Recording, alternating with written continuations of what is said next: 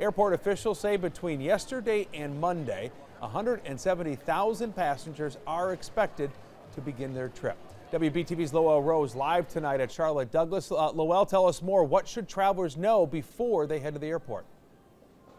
Well, I can tell you off the bat, there are currently 3 checkpoint lines open right now, all with security waits ranging between 10 to 20 minutes. As for TSA pre-check, that wait is under 10 minutes. I can tell you another hurdle that you will face when it comes to flying out of Charlotte Douglas today will be checking your bags and getting through that security line in time for your flight.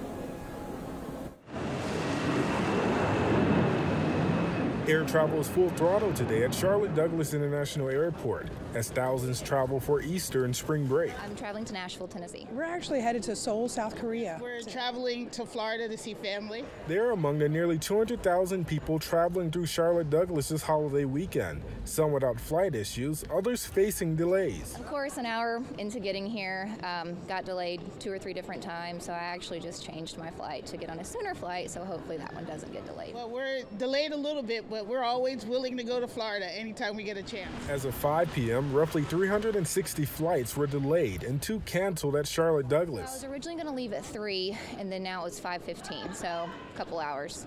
And that makes a big difference when you're trying to get somewhere pretty quick to do dinner and different things with friends and family. General boarding is on your left. All gates and all flights. As some deal with flight delays, others waited in long lines at the ticket counter. One woman and her son arrived too early for their international flight. We are 4 hours early, 4.5 hours early for our flight. I was a little concerned, and you know, the ticket counter's not even open yet, so.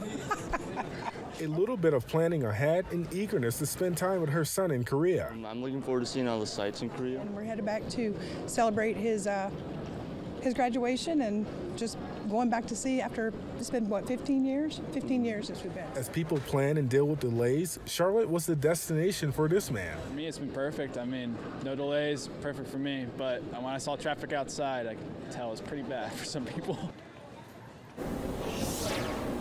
Now, I can tell you delays in a busy airport terminal is one thing, but the airport is also dealing with limited parking spaces. Out of the 21,000 parking spaces available at the airport, I can tell you that the parking deck and the parking lots, well, 3 out of the 8 parking decks and parking lots across the airport are full because of that busy spring travel. So it's best to plan ahead and maybe book one of those off-site parking areas here at the airport. As for now, reporting live at Charlotte Douglas International Airport, Lowell Rose, WBTV, on your side. Sometimes it is just getting to the airport is the toughest part of the trip. Lowell, thanks for the update.